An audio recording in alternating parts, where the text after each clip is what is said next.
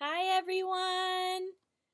This is Ben and Lacey, and we just wanted to send out big thanks to everyone for this amazing miracle that you created. Thank you so much. We are so, we are just so incredibly grateful from the bottom of our hearts. Um, I wanted to let you know that I have now secured an appointment with the transplant team the beginning of November, which is so incredible. This is going to be the 4-day event to do a kidney transplant assessment. And we are going to just keep you all abreast of what's going on over the course of this whole process and keep you posted and on my Facebook page, Ben's Facebook page, and the Kidney for Lacey fundraising page. You'll be getting a thank you letter from me soon, but we mostly just wanted to show you our faces and so you can feel with us and connect. We feel so connected to all of you. Connect on this level and let you know what this means to us. Yeah, it's super humbling, and can't thank you enough for just being by our side and sticking with us and helping us through a really tough time. It makes it all possible, and it keeps our hearts going and gives us motivation to keep putting one foot in front of the other to make it through. It's not our first go, so we're fortunate that we kind of know what we're in for, I guess, in a way.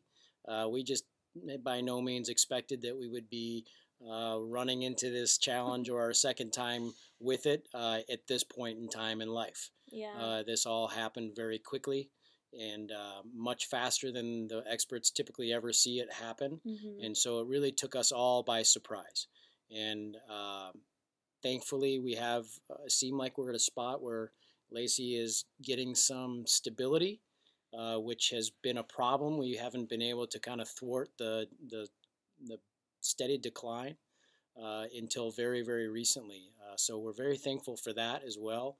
The goal here is that we can try to avoid Lacey having to go on to dialysis in this interim of her receiving a kidney transplant. And so now that we're getting a little stability, if we can maintain that stability, we'll have a smoother transition going from where her kidney function and things are at right at this moment directly into a transplant, which all of that helps put more eggs in the basket of better success and less stress upon Lacey and her body and things like that by not having to go on dialysis. Of course, we also have a lot of other pieces to line up with a donor. And there's a lot of questions about how all that works, and so maybe we'll make a post about that in the future as well. But in a nutshell, the ideal scenario is that she has a live donor, someone who's it begins with a blood type match, and then they have to go through testing to basically get a write-up and an assessment of compatibility beyond just what the blood results offer as well. So that's the best case scenario. We don't want to be on a transplant list. Nobody does.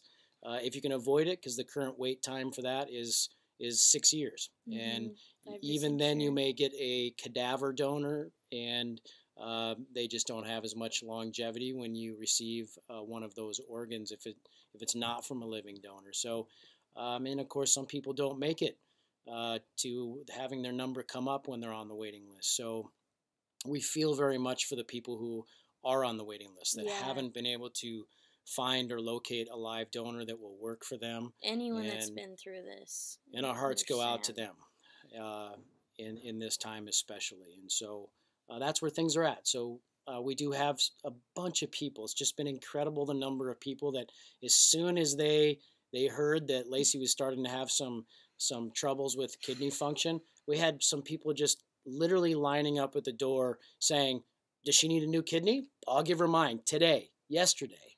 And that kind of level of love and giving is just really overwhelming and incredible.